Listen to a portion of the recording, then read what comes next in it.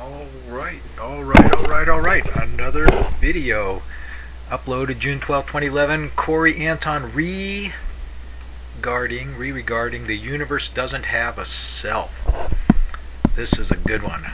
I like this topic.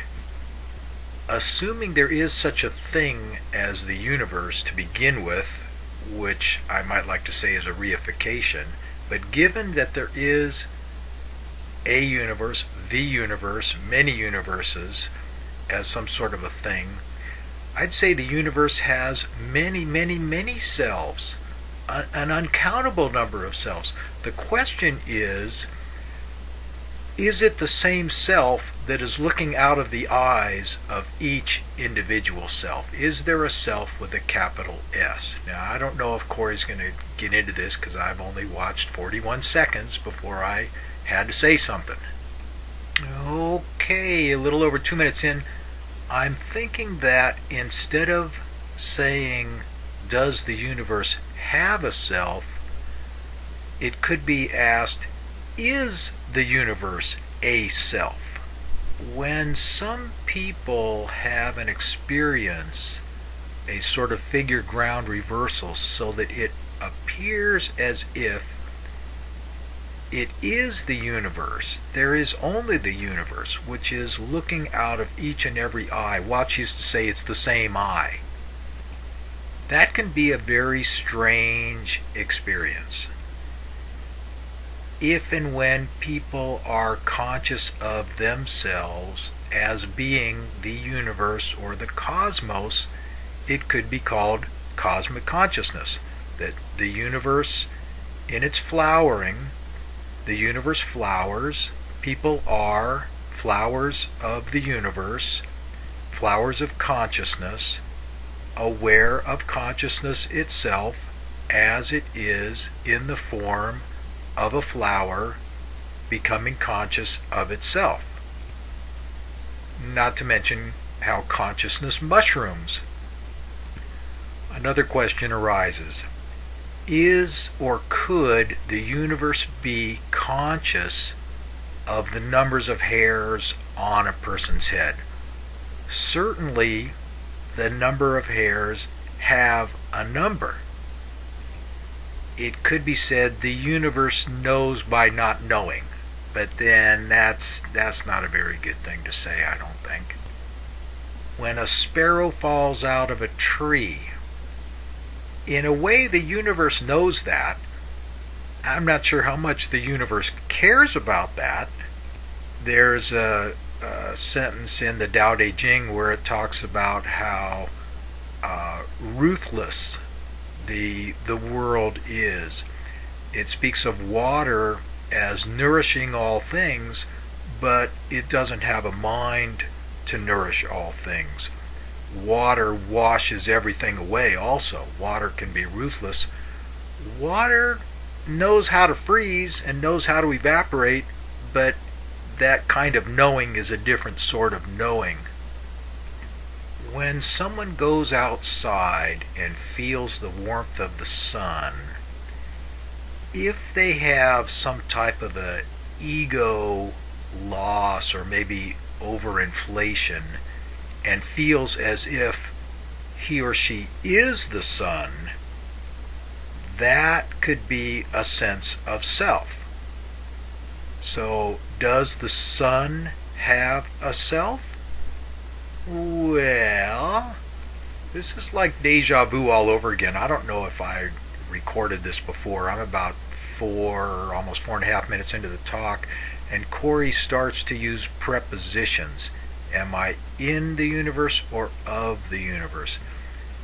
And I like to say that prepositions are preposit ions.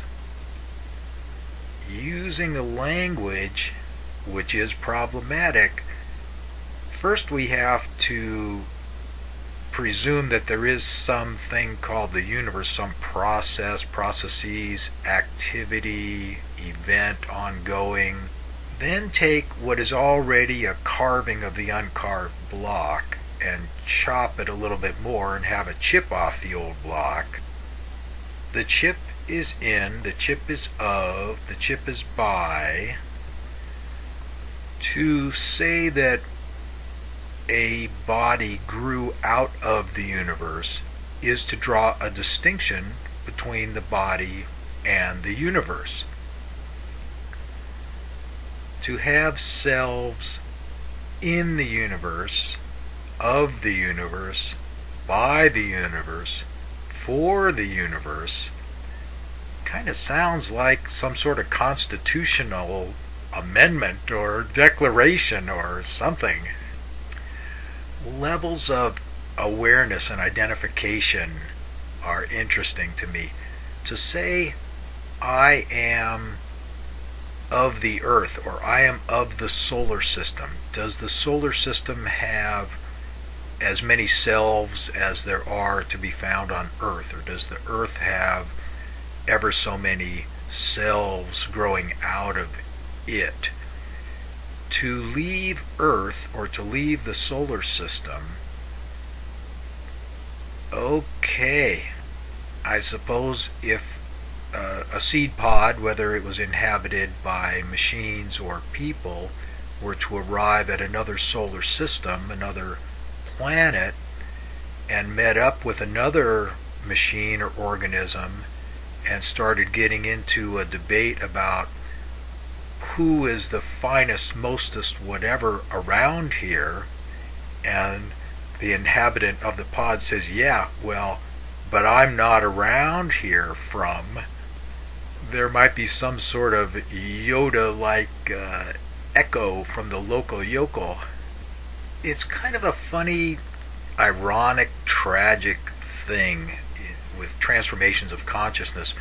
If the local yokel and the inhabitant of the seed pod from Earth were to meet and begin to dispute over some territory, it could be the stuff wars are made of, because they're each thinking that they're other in some sense. If, on the other hand, a local inhabitant of some planet and a local inhabitant of another planet were to meet on yet a third planet and begin to squabble over resources, but could raise their awareness and say, hey, wait a minute, I am a self of the universe, you are a self of the universe, we are both the universe in and of itself. Why are we fighting over these resources? Maybe we can share them. So I might advocate the expansion of consciousness. That could be a good thing if it's if it's done carefully. It might be able to be said, I'm sure it could be said because I'm about to say it, that Earth knows without knowing all of its selves. When an individual becomes globally conscious, attains to planetary consciousness and feels a oneness with the earth, or even that one is the earth incarnating as an individual, it would still be limited.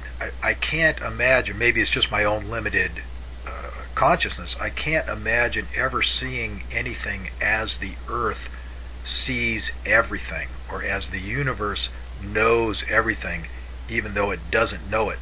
Watts used to talk about how knowing goes and language chops, that there are different kinds of knowing.